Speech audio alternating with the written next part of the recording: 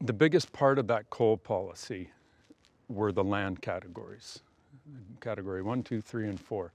That is what directly spelled out where and how, what method of mining you could do in the different categories, and really spelled out exactly where the boundaries were on that. The importance of it was, there were a number of aspects about what made it so important. One was that it was developed as a result of extensive public consultation.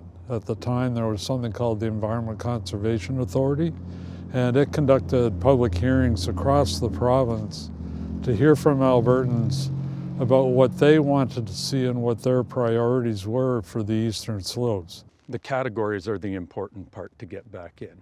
Like I think the starting point is to just get the old policy back in place, and let's take a breath and redo things, do proper public consultation. It takes a long time to build trust and credibility, and you can lose it overnight.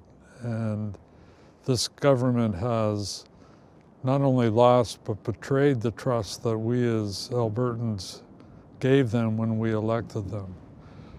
Words are just words. It's all about action. And so if the government's going to regain trust from Albertans in how to manage our resources, they need to actually act and meet with us and talk with us and hear what we have to say, what our priorities are. And they removed the coal policy because they wanted more, because they had sold this to the Aussies a long time ago, and they wanted more. And the Aussies and the coal industry wanted that policy gone.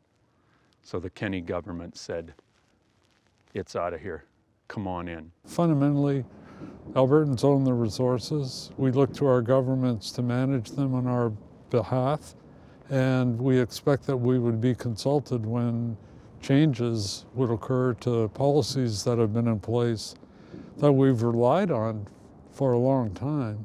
If they're going to be changed, then we would expect to be consulted. I can trust process. I can trust legislation.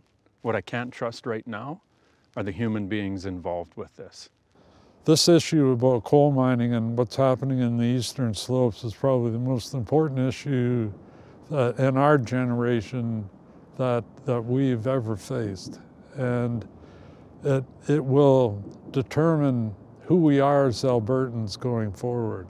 That if we find a way to get from where we are now around this issue and the animosity and acrimony that's out there, if we can find a solution where everyone can support a vision for the eastern slopes that will last for the next 50 years, that'll be a real accomplishment. This is reality. This is the Elk Valley. This is the Grand Cache. This isn't made up, people. Like, I don't need to be a scientist and have a PhD in water toxicology. I don't need that. I can just look at what the results of this kind of mining activity are in our communities. And it exists today. It exists in Alberta in the Grand Cache area. It exists in BC in the Elk Valley. It's not made up. And I'll be damned if I'll be in this position or alive and not be fighting so that that does not happen on the Highwood River or in Alberta any longer.